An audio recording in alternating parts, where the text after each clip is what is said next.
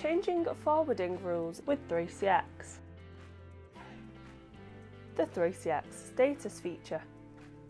From the web client, you can choose your status by selecting the status on the top right. Here you will find 5 statuses that can be easily configured to manage incoming call flows to your extension.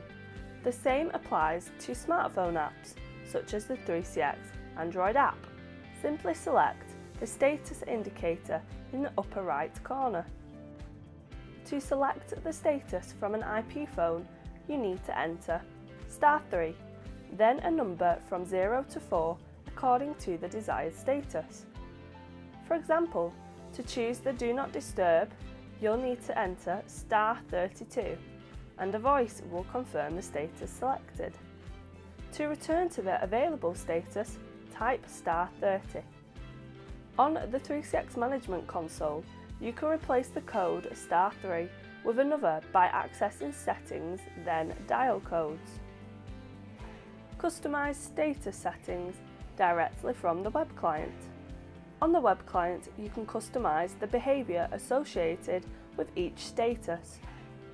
This is all thanks to the flexibility of 3CX. Access Settings, then Call Forwarding to choose how incoming calls are managed when the extension status changes. This can also be configured for external and internal calls. Set status temporarily.